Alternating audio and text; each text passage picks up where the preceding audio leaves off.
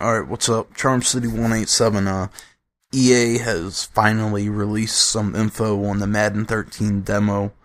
It's coming out August 14th, this Tuesday, and the game releases August 28th. I think it'll be August 24th or 25th if you have the EA Sports ticket, but I'll just go up to my GameStop on the 24th or 25th and just tell them I have it. My one boy works there and he'll just hook me up. But yeah, for some reason this demo is coming out a lot later than last year's. Last year's was like the beginning of July, and I remember playing the demo for about a month before the game even came out, so I'm just guessing that they were probably having some problems with some of the game modes or something, I don't know, and had to tweak some shit to get it ready for release. But